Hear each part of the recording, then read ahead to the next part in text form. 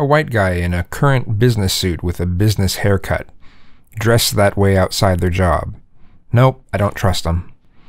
Someone wearing gang-like attire and fashion like a few clothing companies went all Groundhog Day and continued styles from 1996, wearing it and showing it off with a bunch of bling as if someone should give a shit how much money they may or may not make.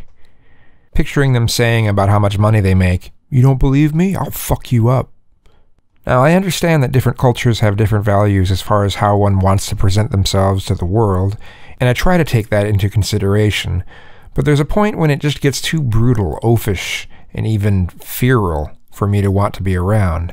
I don't trust people who act like that, certainly not immediately. Someone has to prove through action that there's someone I should put my trust in.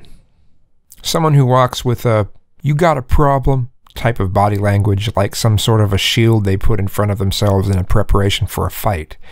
Yeah, I don't trust them either. I expect them to break into a physical confrontation at the drop of a dime, so I'll just stay away.